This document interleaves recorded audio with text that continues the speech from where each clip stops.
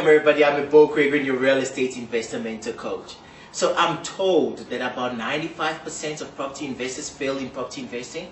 I don't know how true the story is, but one thing I know for a fact is that I don't want anyone to fail in property investing, and you don't want that either.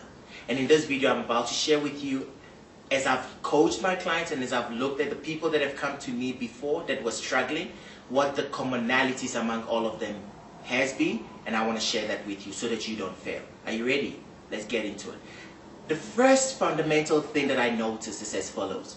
It's like playing a soccer game. Most people have gotten into the game not knowing actually why they're on the pitch. I mean, soccer games are one way, off the pitch. It is where your strategy begins. It's where you actually focus on what it is that you're getting onto the pitch to do.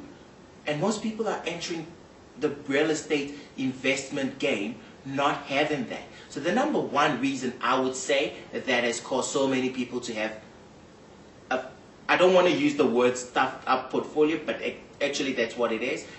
That is making them battle is because they don't know why they're actually investing in property in the first place. Okay, there is a difference between you investing for cash and you investing for assets. And the current situation, like where you are in life, is going to dictate that. You know, in my previous video, we've shared the SAP, how to determine a property value, and you want to use a little bit of that in this. So the first step is actually saying, what is your strategy? Where are you in life and what is dictating the things that you need? If you are a professional, for example, behind a desk, working for a 9 to 5, reality is this: you want to buy your time. And if you want to buy your time, the first thing you really need is being able to have consistent cash flow that is coming through, that will then at some stage be equal to your current earning salary, so that you can pay yourself for your time, so that you can then make the decision of whether it is that you want to remain behind the desk or you want to do this on a full-time basis. Okay.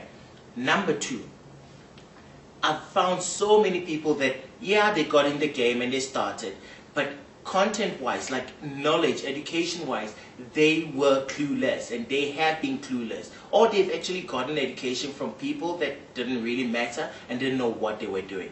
Now, lucky for you, you're actually watching this video. And if you're watching this video, you've already taken the first step: education. You want to make sure that you are getting the right education.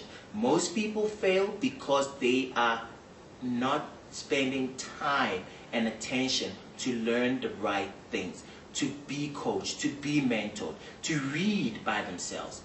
Now, on this show and on this channel, of course, I'm giving real content on a consistent basis. So if you're watching and if you're subscribing and you're getting the notifications, you're already going to learn a ton that will help you become a great property investor.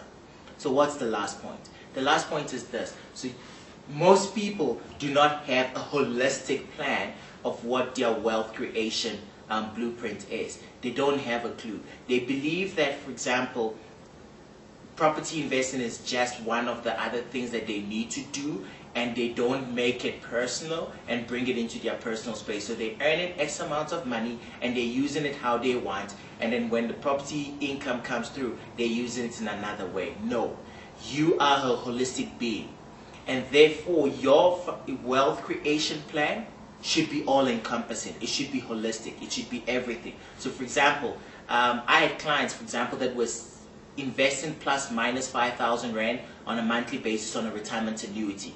And when you sit down with them and you ask why you're doing it, they tell you, well, when I retire at age 55, I want to be able to get X amount of money aside. Here's the reality: 5,000 Rand a month is a bond repayment for a 500,000 Rand property. Difference is, for the 500,000 Rand property, somebody will be living in it now and actually paying you a rent for it now. Therefore, by the time you're actually done paying for it, you have been able to be collecting money from the property, and you will still continue collecting money from it. And if you need to do the numbers, you would actually realize that getting money now, 5,000 Rand per month, and reinvesting it in your real estate portfolio and having more real estate properties, so basically having more properties, will actually enhance and expand your wealth base and make you basically finish at a point where your property size has grown and your wealth size, of course, has equally grown, as opposed to just putting money aside, which is helping those people build their legacy at your expense. I'm Ebo Quaverin. It's been a great pleasure doing this video for you. Don't forget, before and for you to succeed in property, ensure you have a solid strategy, make sure you're getting educated all the time, and ensure that real estate is part of your entire wealth creation plan. Don't forget to subscribe. See you next week.